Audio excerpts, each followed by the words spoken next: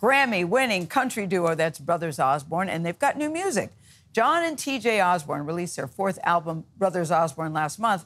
Anthony Mason has spoken with the brothers several times over the course of their career. Let's just say they bonded. He recently spent a day at home with them in Nashville to see how some major life changes led to them to change their sound. Sun goes up, sun goes down, takes all kinds to make this world go round. When TJ and John Osborne went into the studio to record their new album, they did so with a new producer, Mike Elizondo. He's got like every toy like you could imagine in the world in the studio, and of course you walk in, you're like, we need to use everything, and we nearly did. Elizondo's early roots were actually in hip-hop. I mean, you started with Dr. Dre. How did you end up in country? That's a good question, yeah. I'd like to know this myself. Yeah, there's a lot of similarities. Music is, I never really looked at it as genres. Were there any kind of, I know this is a little weird, but try this moments? Yeah, I think there were quite a few. He was like the third brother in the room, and that was constantly pushing us. The only thing that's staying the same in all of this is the two of us. Yeah. And so by the end of there, I was like, wow, we really do. We have a thing. I don't really know how to describe it or what it is, but I can hear it now. The new album, titled simply Brothers Osborne, is actually their fourth record. But in some ways, it feels like a debut album. It does, yeah. It feels like a fresh start in a lot of ways for us. I mean, we've shared so much of ourselves publicly in the past few years.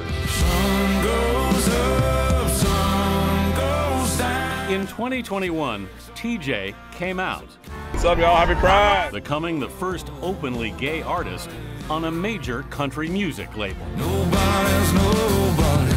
And John revealed he'd battled anxiety so severe that he'd almost quit music. It's scary, but upon doing that, we realized how much love and support there actually is. Who says you can't have everything?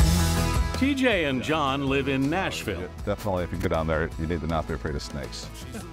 just a few miles apart along the Cumberland River. Now she's the finger that you wrapped around. She's whatever country song's about. She's the trouble that you're looking for. She gonna take you down, leaving coming back for more. That man's good, that man's good. The reigning ACM and CMA Vocal Duo of the Year That man's good, that man's good. have been singing together since they were kids in Maryland.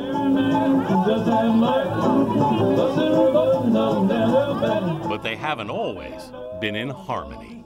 So you went through couples therapy together? We did, yeah. Because there was a time where things were heated between us, so we could hardly even be in the same room with one another.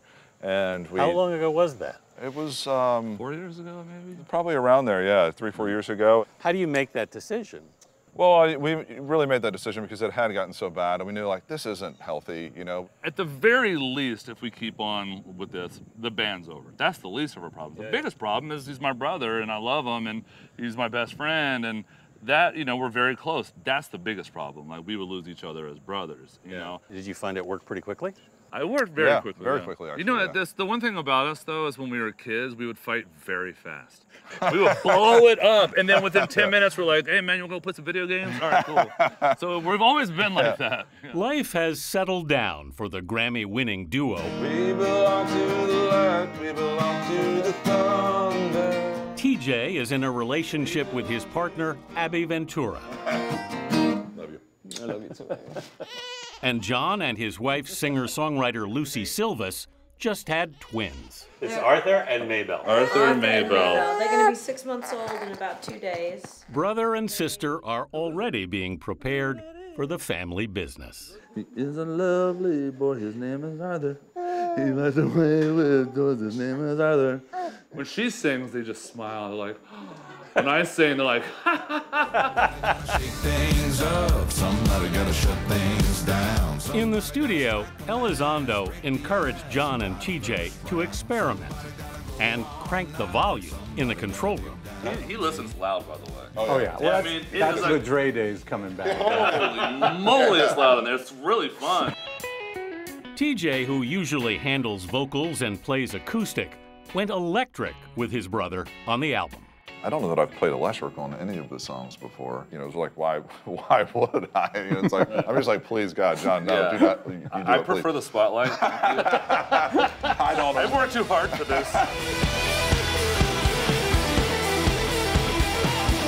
Anytime I play electric guitar, I always refer to myself as like the ginger on the sushi platter. It's like, you know, I'm like, now you can really get context on what like a really great guitar player. Like, I can play guitar, but I'm like, this is what an average guy sounds like. That's what a guitar player I'm the does. ginger playing guitar. When I am winter, you are summer. When I am autumn, you are spring. Elizondo, who's worked with everyone from Eminem to the Jonas Brothers, says he saw something special in John and TJ. Above all, me just being a music nerd, I just knew they're badass musicians and can write songs. And you'd be surprised how few of them are. I don't know if Anthony is probably surprised by that. No, you know, actually. So for me, But it's nice to hear you say that.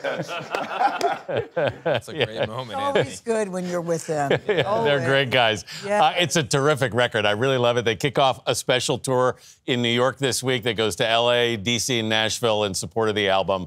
It's really interesting that they were willing to stick their necks out here, and they found themselves in a very comfortable place. And working with Mike Elizondo, who's amazing in the studio. Isn't it interesting, once again, the influence of hip-hop with Yeah. Osborne, Yeah. Brothers Osborne? I would have never put that No, together. and well, Mike has gone across all genres. He's Yeah. an incredible producer. He's been up for Producer of the Year a couple times.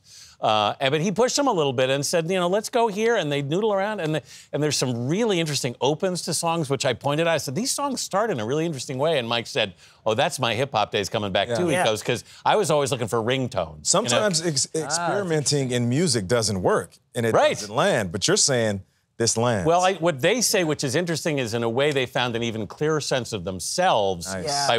by being willing to take risks. And they're 'Cause both they love happy. it, you know? But they're both happy personally too, which is really Which is really nice to see. Nice to see. Great spot. They're both Yes. in great places. And shout out to therapy. Yeah. Shout out Exactly. to therapy. It works. And shout out to Denim Jackets. John's twin, 6 months old, already in the Arthur denim. didn't love that denim jacket, though. He was like, That's tight. Anthony, thank you very much.